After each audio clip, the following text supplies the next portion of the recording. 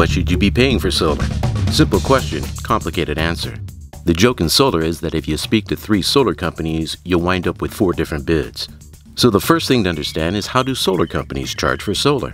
The calculation they use is price per watt, not unlike the butcher who charges you price per pound. And the better the quality of the meat, the more you'll pay for it. A premium panel is just like a premium meat. You pay more for filet mignon because of the better quality. You pay more for a premium solar panel for the same reason.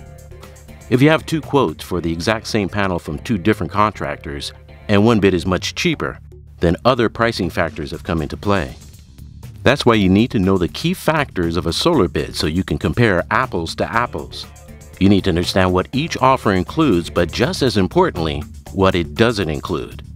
Salespeople will play up their offer's strong points, such as low price, and overlook weak areas, such as leaving the conduit exposed on the roof instead of hidden in the attic. Things like this help to explain price differences. Know exactly what you're getting ahead of time to avoid major disappointments after it's installed. The range of pricing varies from more than $5 per watt to under $3 per watt. The absolute best way to know what people are paying for their solar in your area is by visiting the California Distributed Generation Statistics website. Search californiadgstats.ca.gov. Enter your zip code to see recent installations near you. The results will give you the average price per watt in your zip code. Now let's take a look at a different zip code and see how the results change. As you can see, big difference in the average price per watt. So be sure to check your own zip code to see what your neighbors are paying for their solar.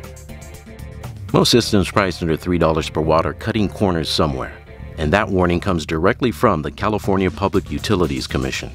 Recently, the California Solar Consumer Protection Guide was created. By California law, you can no longer sign a solar contract without reading and signing the Consumer Protection Guide first that explains your solar rights.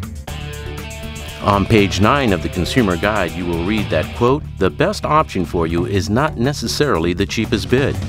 A very low bid may indicate that a solar provider is trying to cut corners.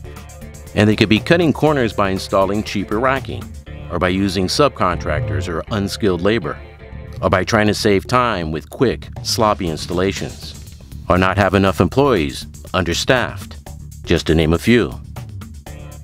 Remember what Warren Buffett once said, "Price is what you pay, value is what you get."